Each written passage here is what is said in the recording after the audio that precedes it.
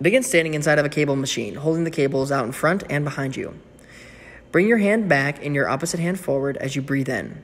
As you exhale, punch your outside hand forward and pull your inside hand down towards your hip, engaging your abs on the inside hand. Keep your weight evenly distributed between your 2 feet. You should be feeling your abdominals engaged to rotate your body. Make sure that you're bringing yourself down on the inside hand and reaching your other shoulder blade around your body, not hiking your shoulder blade. Performance prescribed.